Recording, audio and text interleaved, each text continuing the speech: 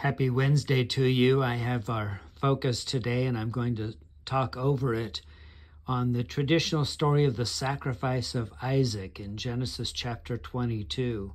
It's an iconic moment in history, the testing of Abraham's faith to offer up his son Isaac. And you can see in this art piece that the artist has captured that moment where the angel intervenes. Here's Abraham holding the knife and holding his son down, ready to offer his son as a human sacrifice.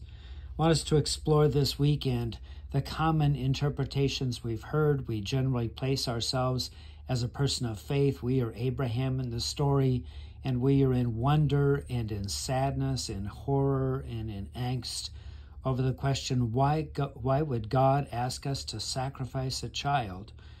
What kind of God would ask us for human sacrifice? That's usually where we start the story and do some Bible study, but we're going to move into the app of reflection. And even as you spend time with this art piece and I talk over it, reflect, what is it about this story that we need to learn? What is the Holy Spirit whispering to us? Who are we in the story? See you on Sunday.